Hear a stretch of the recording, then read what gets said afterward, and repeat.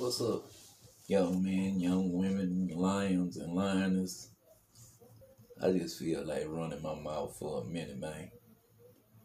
I don't want, it's a lot of y'all, man, getting knocked off for no reason or another, man, and maybe I could share some experiences with y'all. And like it is right now, I'm 71 years old, man, and I made it through them trenches. But I had to go through a lot. And I wish that I could wake up just one of y'all. I'm cool with that. I ain't looking for no subscribers, no views, none of that, man. But I just want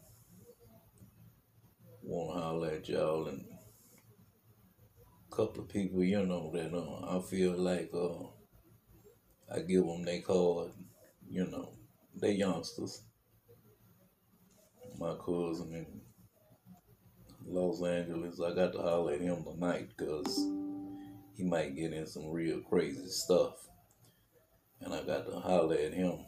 I ain't hollered at him since the last time he was at my mama funeral in 2010, because we don't be, this telephone thing is real messed up, man.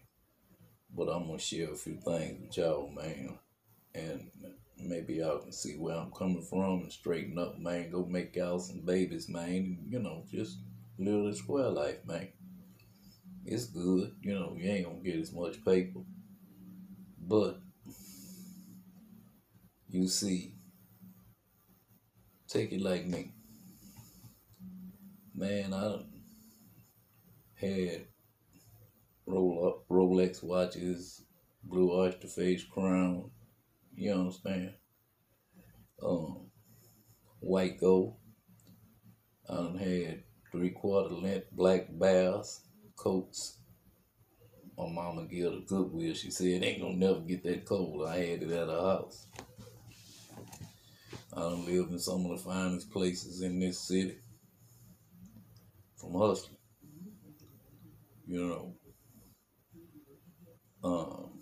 and I had game, and now on the back end, I drive a hoopty. I be working with this boy on, real estate thing, and he, I find a house and we sell it. He got all the paper, but what we sell it for on the ass end, I get, like, if we make 10,000, I get 5 for finding it, which is good. I'm just sitting back and I'm looking at all of these YouTube videos and I'm saying, man, these youngsters done flip the script, man. I seen a video where one of these youngsters, he done rolled up in a place with like 25 deep. I'm saying to myself, man, ain't no way I'd walk into a situation like that by myself with the people I came up with. Give you an example. In my neighborhood, well, it kind of like, it was the borderline of two hoods. So we 17, 18 years old. So our little pack would go to the carnival, and the other side, they'd bring their people to the carnival. But unlike these youngsters today, we'd be together, then we wouldn't be together. What I mean by that is, like, if we in the carnival, I'm strolling through there, man, and I'm trying to, kick it with a gal or whatever, and everybody else doing the same thing. Let me tell y'all what happened one night. We all together. I mean, we went there together, hypothetically speaking. But it had some pecs pull up there called Society Dropouts Motorcycle Gang. Pecs. Alright, ain't no problem. We ain't bothering nobody. They ain't bothering nobody. All of us, we strapped. And just so happened the biggest one of that group, he jammed one of the boys from my side. And like old Nan say, oh my Lord, not that one. Don't jam that one, man. Call him out for a fair fight. So people get to moving, you know, hey man, this boy done called Crow out to a fair fight. I said, oh Lord. All of us strapped. I don't know if they strapped or not. They whatever little play they were trying to make, it wasn't gonna have to come out the way they thought it would. And in my neighborhood, if we circle somebody, it was like a semi-circle. So, you know, all that friendly fire stuff and all of that was dead, man. So anyway, big old parking lot across the street. So the crowd started building up. Crow, he's strapped. And the reason why I can call all these people names, man, these people dead, all that allegedly, well, I'm going to just say it for the record, but allegedly, man, all these people names I'm calling ain't, most of them is dead. Them got killed or whatever. That's what the point I'm trying to bring to y'all. But I'm just showing y'all the situation. Everybody just slipping around and, hey, man, what called Crow out. I'm saying, man, he done called out a really athletic Negro, could slam dunk, run football hard. This is who this pet called out, man. He could have called out me, anybody. No, he called out Crow. He could have called out Buck. All these people, they ain't gonna call them they dead or whatever. You know. So we go across the street, we do our little semi-circle around them. Like we spectators. Every last one of us strapped, man. So when they meet in the square, you ain't gonna believe what happened, man. The pet come out his boot with a chain and rub it across his neck. Lord have mercy. Here it go. Here it go. Man. Crow jumped back. Went to busting. All of us come up with the straps, went to busting. Man, I think that night they had every ambulance from the fire department to them hospitals on this scene, man. You know, it's just, you know, what I'm trying to say is,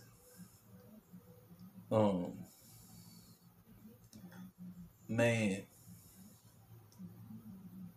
y'all don't need to be, I can't tell y'all what to do because y'all don't flip the script. Y'all got them guns that shoot on them 50 times and all that, man. And when I was coming up, we just, you know, y'all got them bulletproof vests and all that, man. We used to just wear 3/4 length leathers and gangster rims, you know. But we didn't be together all the time. And I just want y'all to recognize, man, you know, make some babies, you know, try to preserve our, you know, black people generation. I don't have no children, I don't think. Well, I done had one possible claim, but if you're hanging with people all day long, man, you hang with your women, man.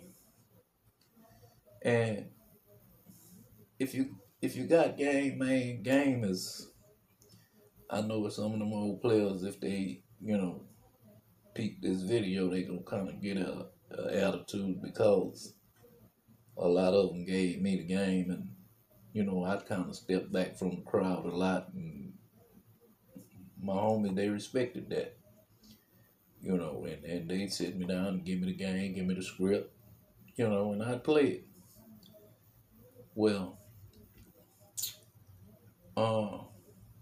just like Lips, Blind Sonny, man, these kind of folks, they were recognized all in New York, everywhere, for their gift of gab. And I wanted to be like my hustle, shoot craps, not go in them crap houses where, nigga shoot 1,000, bet 1,000, you know. And I tried to, stay away from that other activity, man. And I just wanted to be a player. And then, like in my time, dope game, you know, anybody could get in a dope game, man. All you had to do is have a connect. So I didn't I didn't want that because some of the people that I messed with, man, they get sick, man, and all of that kind of stuff, man. And then I'd have to go make a hustle, man. Give them some paper just for them, to get them a fix, just to be they self, man. They'd be so sick. And so these older guys that they give me the pimp game, they give me the corn game, and I come up, I done bought cars off the showroom floor and all of that kind of stuff, man, and had a bunch of paper, man, and I'd like for y'all to, just do your thing, man, play, be a player, get that kind of mindset, be a player, and I don't care if you break an old joker like me, I ain't gonna sweat it. You know why I ain't gonna sweat it? Because the only way that you can drop some game on something, you got to be greedy. That's the first aspect of it all. He got to be greedy. Okay, you got some people on your team.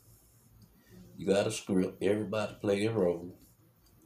When it end up what we used to call a mark, they go to a place after they done went to the bank and withdraw this money.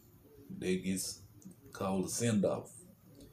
They go a place expecting to get 4 or 5 times their money. And like if we in the gallery or somewhere, and they go knock on this lawyer office and they say, "Hey, I just come to get my 33,000 or that 100,000. That the other man, I'm with him." That lawyer gonna say, "What?" By that time, we gone and laughing, man. I'm just telling you. And sometimes in game, if you got too much game, I done had, man. Let me tell you something, man. Now, it's hoes and it's ladies. Okay. And I had a bunch of hoes in life. I had a couple of hoes that, man, I was scared of. Because after I give them the game, man, let me tell you something. I'd be driving this girl, and when she make her play, she look up. This is one play.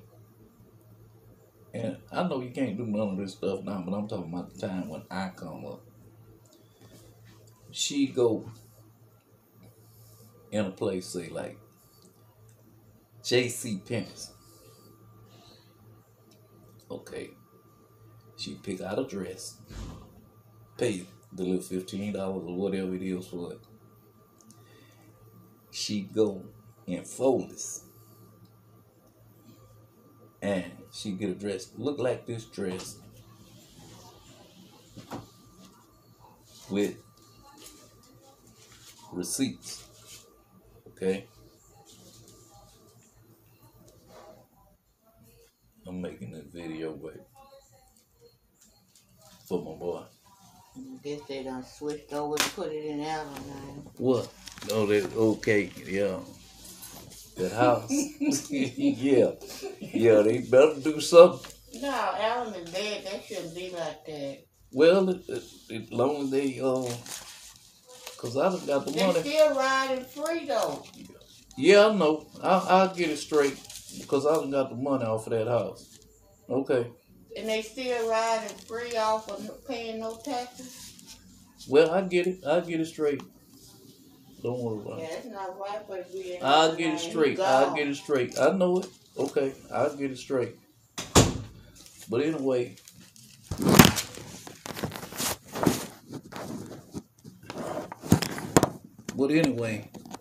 then she go to Foley's, and when she go to Foley's, she the same dress. It looked like the same dress, and she show receipts and all. I don't know how to. Uh, she would buy the dress out of Foley's that looked exactly like this dress for like $70, $75 or whatever. And then she take the JC Penney $15 dress. She got the receipt on the $75 dress. Get that $75.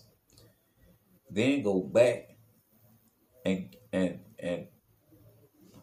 get $75 for the dress that she originally bought with the receipts. Okay, man, let's go do this. I be riding. She be doing this stuff all day long. So I'm getting scared. I'm be sitting in that car, be saying, golly, man, I don't know what I done created him. You know? And she do that all day long, even on the weekend, man. I give her a game like it was given to me. And on the weekend, you know, like at that time, if you get anything over $25, you had to wait on. You'd have to have a receipt for a refund on the weekend. So she go on the weekend. She wouldn't even stop. She go to all of these stores around here. She get them bras and panties, and she be done already calculated how much this is. Like it come out to $22 and $21 or whatever, and she be steady because you didn't need a receipt at that time when I was coming up. And she do that all day long because I was a gambler and I played poker. Okay, well, I said, damn. I said, man, I said, shit, I don't like riding with you. But at the end of the day, she'll say, come on, let's go to the tray and go to tailor shop. I'm gonna get you a customized 3-piece suit made. I had so many of them things, it's pitiful. But anyway, and she do this all day long. I'd be trying to find me a way to get away from it. I said, man, what I done created here. But keep in mind, I fooled with the fellas. They respected me for separating because the old hustlers, they liked it the way I carried myself and they'd give me game. So, you know, I didn't like just squabbling with other fellas and jacking blacks and dope houses and all of that. So I kind of would like, you know, I'd kind of be on my own most of the time. Well, all of us, we didn't run in no group, but we'd be at the same place, and then when we come together, it'd be a mess. If it's a problem, it's gonna get real ugly. What I'm trying to say, and I know y'all do the same these days with them things that shoot 100 times and all of that, it gets real. I know it gets real difficult. But man, let me tell y'all something. If you concentrated on being a player, getting you a family, tightening up your game, especially with all that paper. You know, just like them rappers that be on TV and they be flashing them big stacks of money. You know, that's the way we used to do to catch tricks. We call it a miss. Be 100 on the top, 100 on the bottom, ain't nothing but ones. That's the way we flash. So I be thinking like, I wonder if that boy, I know they ain't got no miss. Them boys be making that paper, man. You know, but some of them, you come to find out they be broke. You know, either they done got tricked out their money or whatever, man. So, and during them days, man, when we go at them thousands, we call it um, playing long con, because you could play short con, you could play long con. And if we play long con, it'd be just like a script.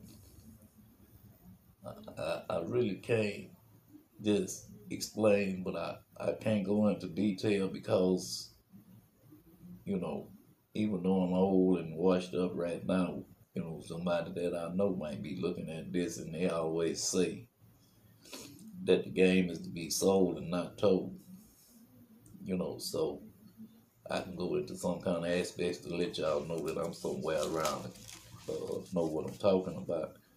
And I like to see them kind of young players because uh, y'all can think real good, man. I don't know how long my brain gonna last, man. And I want to see all of y'all do good, man. I'm telling you, I got a young cousin in Los Angeles. Well, I got a bunch of them in Los Angeles. I really got to call him tonight because I don't want him to get in no mess. I want to shout out to old man, TV old man. I kind of, if young boys, I give them their card. Please, if you're hearing this, don't mess with these kind of people and bring them out. You don't want to meet the bad side of them, and I could tell. And I kick it with him all the time. I kick it with him all the time, inside and out. So, this YouTube mess, it done got ugly. I really, um, I don't, you know, I'm such a DUMMA that I got in Clubhouse one time, it was so easy. Then the next time I can't get in no more. And so, you know, I be tripping. I don't know what, man, what's going on with him, man? You know, I don't know.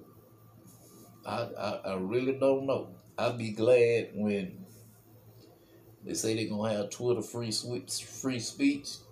Then I'm really going to get wide open talking to these youth because I want them to make babies. I'd rather see them go make a baby and say, hey, man, I done made me 2 or 3 babies, man, because rather than out there in the street shooting it up.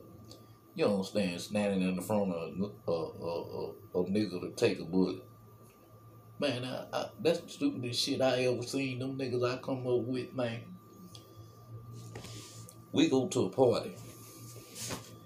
They got some people from one set part of the another neighborhood, and if it's a bad gal that's throwing this party, man, let me tell you something. Even though all of us out, we ain't sitting up, hugged up, all up under each other, man.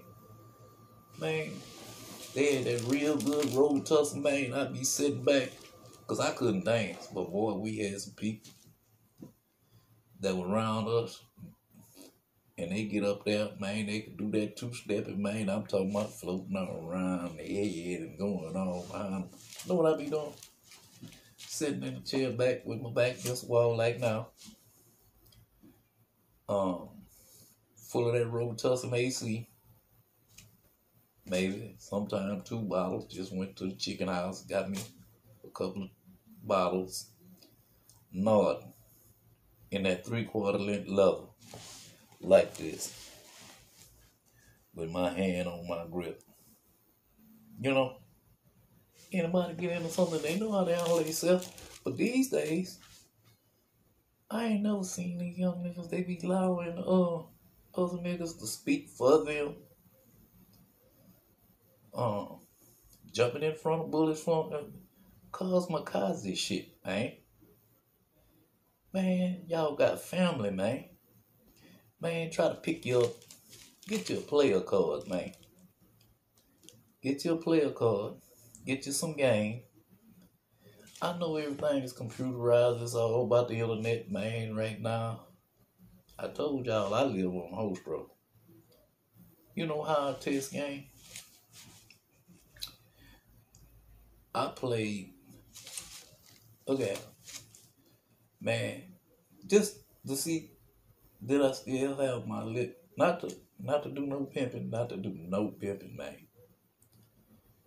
But just to see did I have my game. Called her. My girl know when I catch one is if I want to do it's done. Because I got that game. You know what she doing now? First, I made her go to the you call that stuff work source. Made her get some food stamps.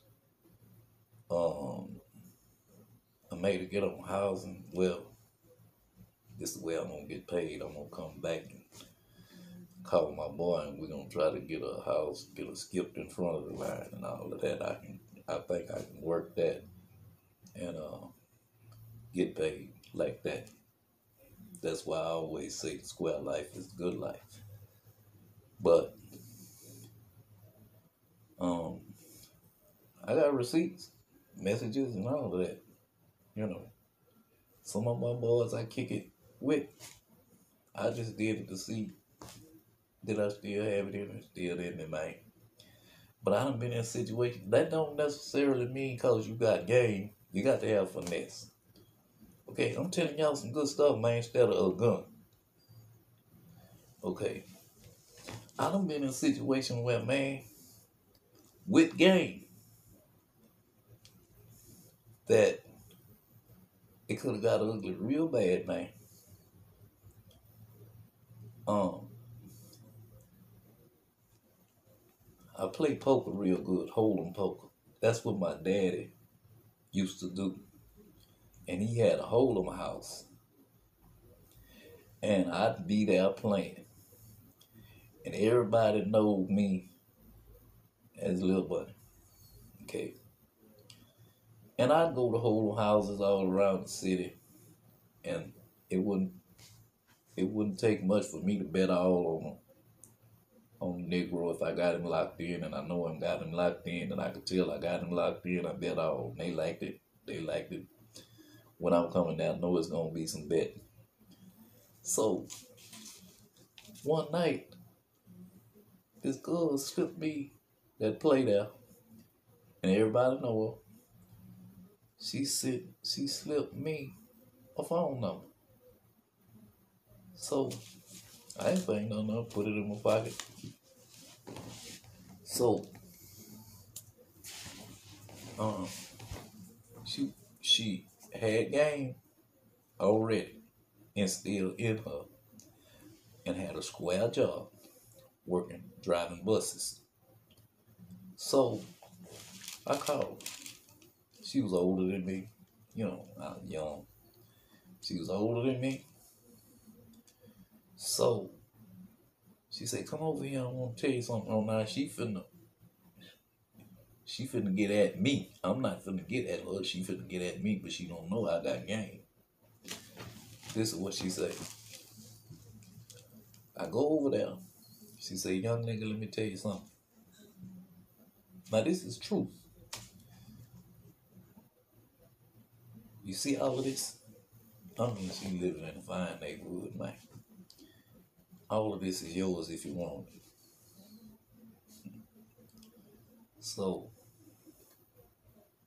I said, "Why you want to give me all of this here?" You know, I said, "What's up with that?"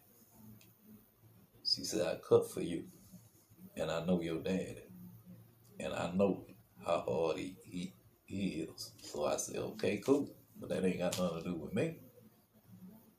So everything started hitting off.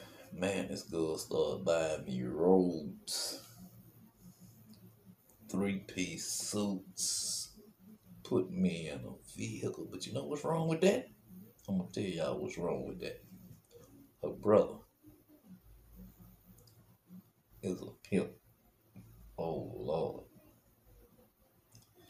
He got 3 Sevilles. Them little short Sevilles. Probably y'all ain't never seen before. I'm gonna try to put a picture of one on my thumbnail. Say bang. And sometimes he come over there and see me sitting in that robe in that chair, man. Now I'm dealing with a hardcore pimp, Johnny Cool. And I want to get along with the man, but I got his sister. And I know I'm in a situation, so I say,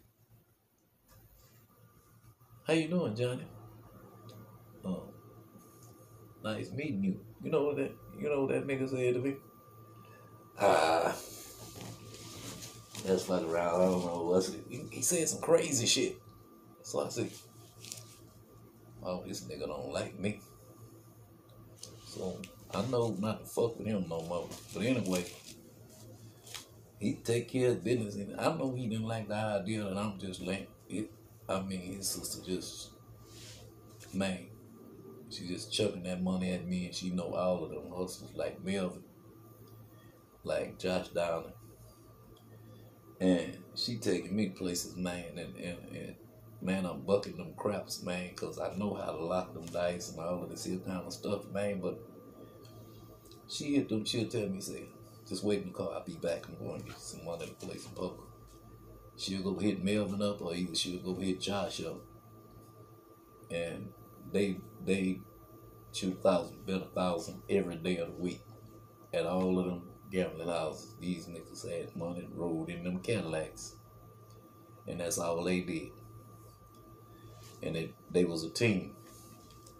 And so she hit them like for 1,000 or whatever. Hey man, I need 1,000, this and that. They'd give it to her because that Johnny Cool sister, this and that. And then I'd make something happen with my little piece of paper.